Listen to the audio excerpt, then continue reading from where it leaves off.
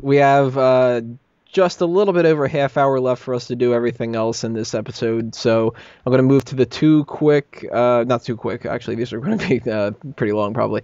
The two TNA hot tags that we have. Yeah. Kurt Angle arrested for DWI after Impact, and then, of course, the Tito Ortiz situation, which we talked a lot about this on Keeping Kayfabe, and I'm sure we're going to run down stuff about this for the coming future, but my quick thoughts on this. Tito Ortiz, stupid idea. I know what they're trying to do with this whole thing with Tito and Rampage Jackson, but if they released all those people just to get Tito Ortiz in there, and if you look at the reaction that they had on Twitter, which I know I said earlier I don't really go on Twitter, but it just bombed horribly. And I can't imagine the sadness that they're feeling right now because they probably expected this to be amazing. And maybe, as everybody's been joking around, maybe Kurt Angle was just like, this is too much for me to handle, and was like, maybe I'll drink and drive and get out of this fucking company. I don't know.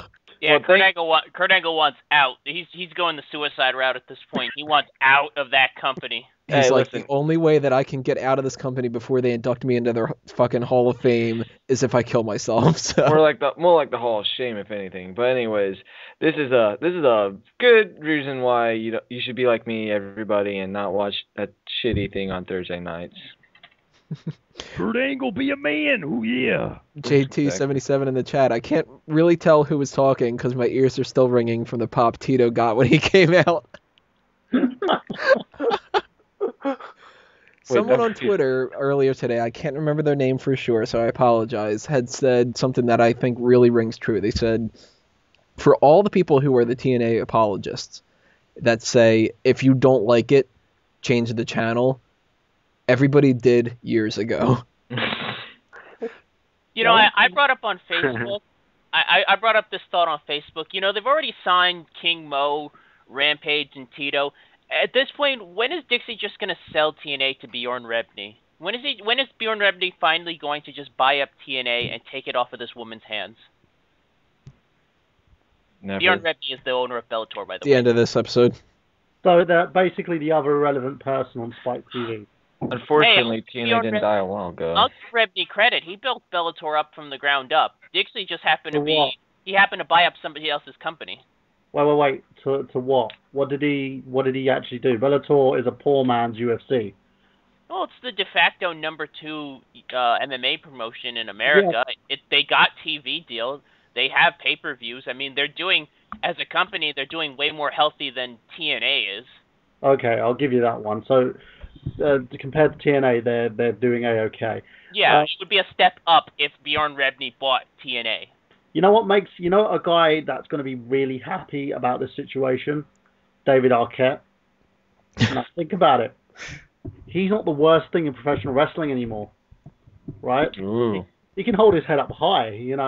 He's probably just wondering why Dixie Carter never actually gave him the call to come and win the TNA Championship. But that's fine. That's okay. David Arquette, you are now the second worst thing in professional wrestling. So I think you deserve a clap for that one. They need to wait till Scream 5 before she ends up calling him. And also the other big one was Lance Storm sent a tweet which I couldn't stop laughing about on Keeping Kayfabe, which was, and the crowd goes mild. That's so good. And that's what it was. Dixie Carter sent a tweet going, stunned. I would like to stun her with a fucking taser, seriously. Dixie, you are... they're actually now nicknaming her Ditzy Carter. Ditzy Carter. Dipsy? With it's boring chance. I'm upset it took them this long to come up with Ditzy Carter. I'm sorry. That's fairly very, right there. My question is where in all honesty, let's put the bashing to the side.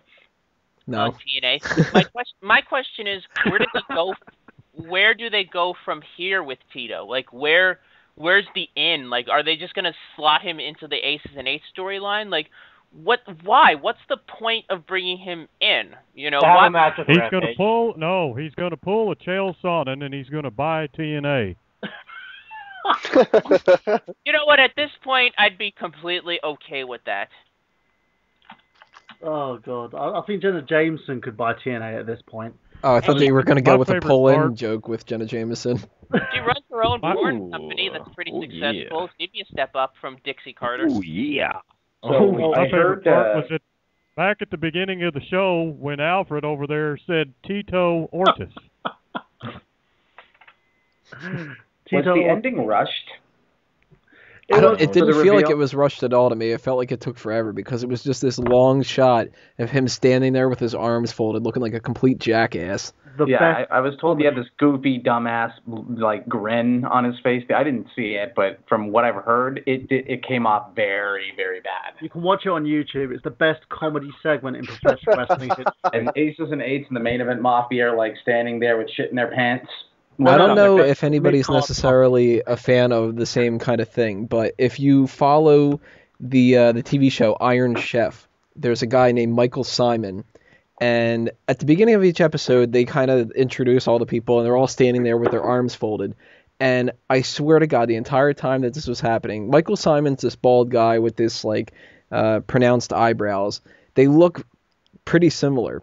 And the whole time he's doing that, I'm just sitting there going, oh my God, this is like Iron Chef Michael Simon, and this is taking me out of the entire TNA thing because I'm expecting it to be like the guy that does the whole show, and it's like he does like a flip in the fucking beginning of it. It's real ridiculous crap.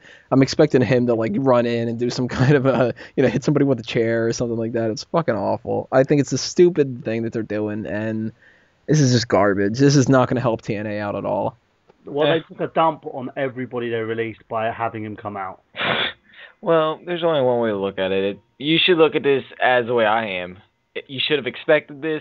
It's TNA. And there you go.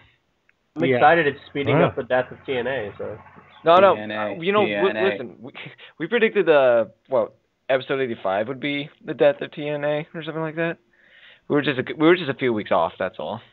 And you know what? Episode 85 was around the time that they started releasing everybody, so maybe that was Yeah, like the last. It was the beginning of the end. Right, it was.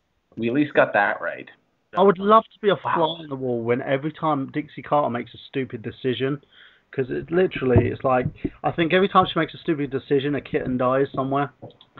You know, it's funny. I like to think that in the background, Dixie Carter is just a mean-spirited, like, really just shrewd woman. Like, she puts on that whole, like, oh, we love our fans and everything, and as soon as the cameraman yells cut, she's just cursing out the production studio.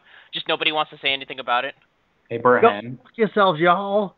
if you could, if she just gave it, I don't know why she would just give it to you, but if you were given the reins to run TNA, would you attempt to save the company? I want to know if you would. I would. You would? Yeah, because it's an alternative. I was actually talking to Payne about this quite recently, where he was saying he wanted me to do another wrestling match for keeping kayfabe, and he goes, "What match would you do?" And I pointed out a match between AJ Styles and Kid Cash.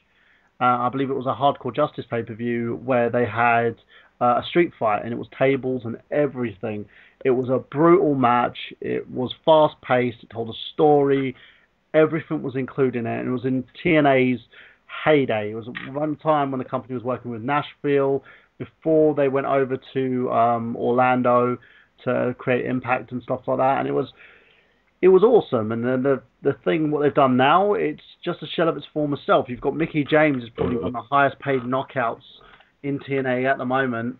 You know, trying to get a boyfriend a big push, so they put a suit on him. It's ridiculous. And then Tito Ortiz, please, what you fire the majority of your roster and hire one guy.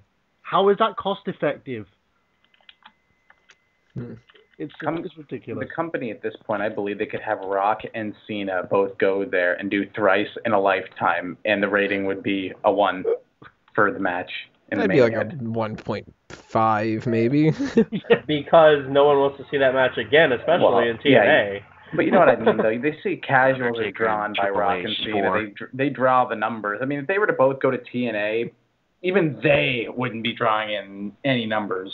It's fucked. It really is. I have no idea what's going on with them.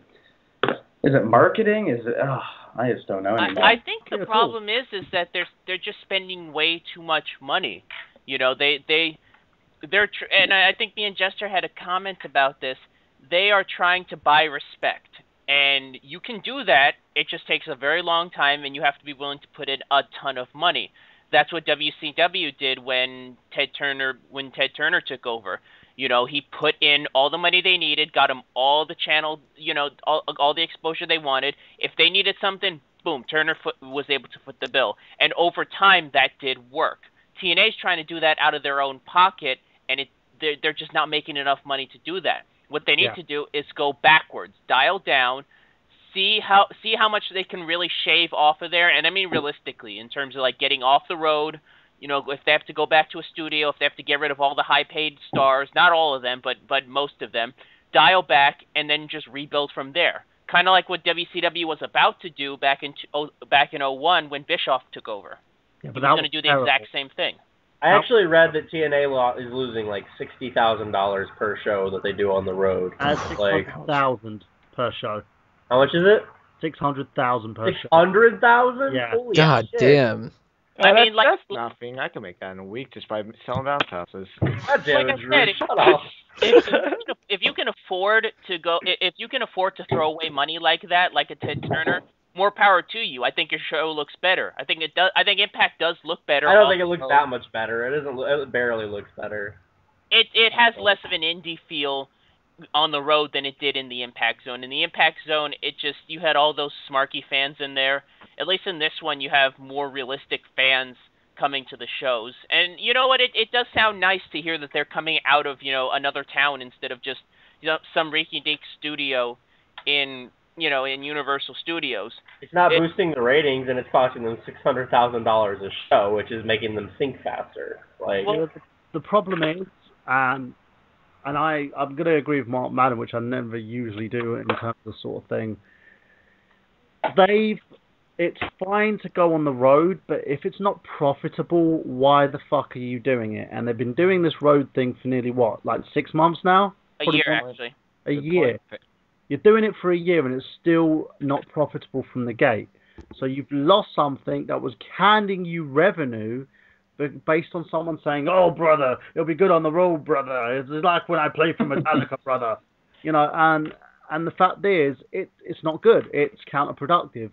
You can't waste money in terms of stuff like this. You have to look at the way, look, this is the product. This is how much money we've got. This is what we need. We've got a budget.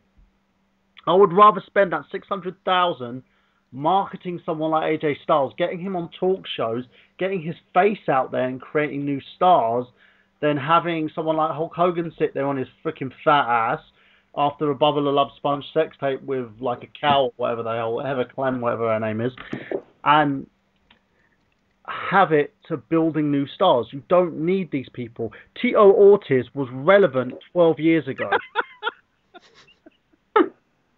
You know, you might as well have had Ricky Ortiz in there.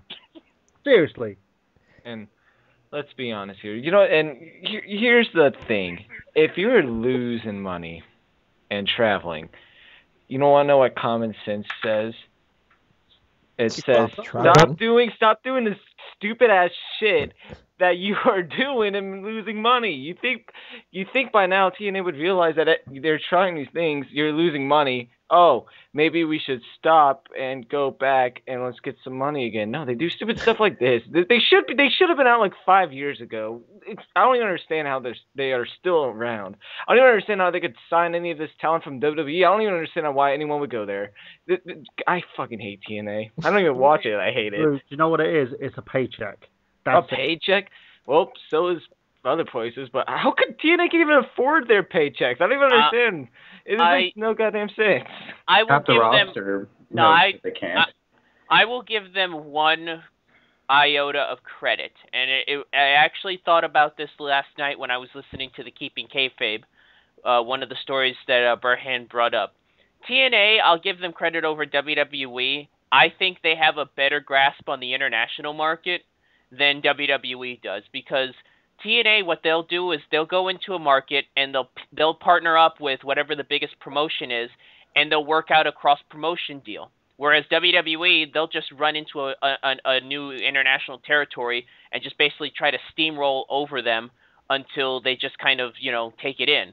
I think TNA is smarter in their international deals. I mean, you look at the deals they've had in Mexico, in the UK, in India. They just had that one. They just did the deal with the Great Muta in Japan. I think from an international perspective, they are a little more savvy than WWE is. They take their show to other parts of the world then and stop showing it here. They just like go show it in like Canada and Europe and wherever else. I think that you need America. I think that without that, talking in the bathroom. Jester, are you talking in the bathroom? I'm just washing my hands. No, he is. Drew's in the bathroom. Jester, you know you're supposed to come back to your chair after you went to the restroom. You do realize this, right? This isn't the shower hour with Chris Jester. This is Smack Talk. That's gonna be my next show. That's a spoiler alert for the next Mega Powers Radio podcast. It's gonna be the shower hour with Chris Jester. What I'm gonna do is I'm gonna switch this over a little bit and get the opinions of our two callers that are still on the line here. Robert, what do you think about the Tito to Ortiz situation? Who? Are you still with us, Robert? Exactly. I was like, I still didn't even know who Tito Ortiz was, and I just looked up on the Impact Wrestling website. Kurt Angle? So it's not doing anything for you either. I mean, and the headline says Tito Ortiz shocks the wrestling world. I was shocked. That's for shocked that he was alive, for crying out loud. It was a shock, alright. It was a negative shock, though. So this isn't going to make you start getting into TNA, right? I never was in that. No, probably never will be. Gosh, if TNA would be able to get John Cena, then God. TNA would be incredible if they got like John Cena to join.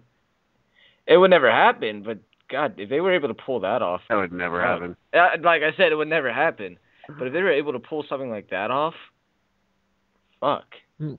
Randy, what do you think?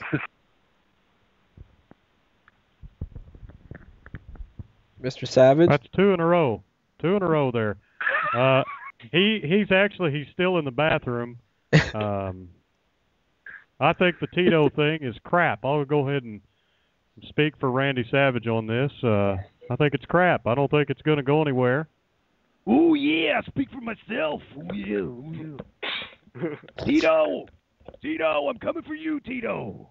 Oh, yeah. We're not talking about Santana there, sir. What the hell? Tito Santana, it's never mind. That was not a good joke. That was terrible. Hey, if anybody is wanting to follow that up, here's your opportunity to get famous. That was bad. Let's see if Sheamus can follow it up. Sheamus, what do you think? Hey, what? Brayden, that was your cue. That was my cue? 30 seconds. You're our resident Sheamus. You're supposed to point to these people when you say their name. Do you know what makes me laugh about the situation? They're promoting a pay-per-view for Bellator, right? Him, Ortiz, and what the other guy's name is? Rampage, that was it. They sound like a fucking Nintendo game. These guys are supposed to be fighting at this pay-per-view, and none of them are in freaking MMA shape at all. Do you notice how saggy these two look? Oh, yeah, they had them saggy titties. They had Biggie Langston titties. They ain't used to fighting anymore, fella. They're not in MMA shape at all. Well, hello there. So you're telling me how Bellator is supposed to be this big promotion and how they're doing really well on pay-per-view buys, yet they got two guys who are basically over the hill in a freaking Geritol on a pole match. Are you trying to tell us all that they only last 30 seconds in a fight? Yeah, Morgan Freeman believes that they only last 30 seconds in a fight. Do you know the oddest thing as well? Do you notice how the main event Mafia all wear suits and Rampage just stands over a t-shirt and a chain on? No, I've never noticed because I don't watch TNA. Wait, I thought Rampage was on the TNA side. He's on the Mafia now? He's in the main event Mafia. What? Oh. He's the only Mafia member who doesn't wear like a shirt and a suit. And by the way, a special shout out to Samoa Joe. Joe versus catering. Joe is winning. That's where he made events. That's what we discovered last night. Man, he's the freaking champion.